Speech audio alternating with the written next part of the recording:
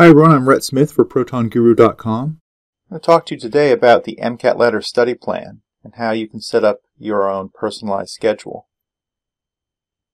Once you register for the MCAT Ladder program, there are several study plans on the site, and you'll want to evaluate those based on their descriptions to see which one you think will match your personal situation and the amount of time you have left before test day.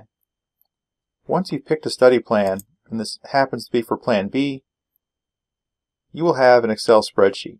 Now, all the different study plans have a sheet just like this. And all you need to do is enter these three pieces of information. Everything else I'm going to show you in this whole spreadsheet will auto-populate with the right dates and things for you. So you just need to say when you're going to start studying. So maybe I'll start studying in April. How many days per week I'll study. Maybe I will study 5 days a week. Maybe I'll study 2 hours each of those days. And it will tell me when I will complete the program based on what I've put in this box. Right now, maybe I need to finish before September. So, well, I've got a test date in August. Maybe I need to study a little longer each day. Alright, so I want to finish at least 2-3 weeks before my test date so I have time just to do practice MCATs, in addition to all the practice I'll do throughout doing the studying for the course.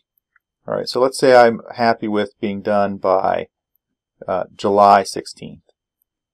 What will also populate for you is this weekly checklist.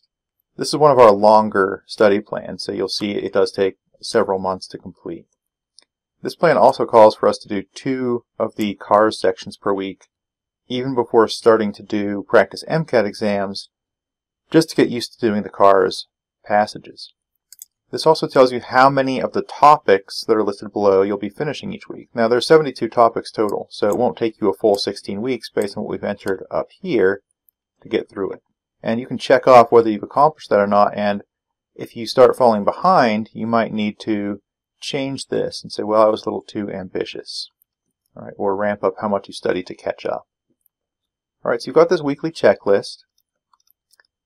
We also have a topic completion schedule. So this particular study plan suggests you start with organic chemistry. It's a weakness for a lot of people. It's also not a huge percentage of the MCAT, so starting it and getting it out of the way at the beginning is kind of good to get used to your studying schedule.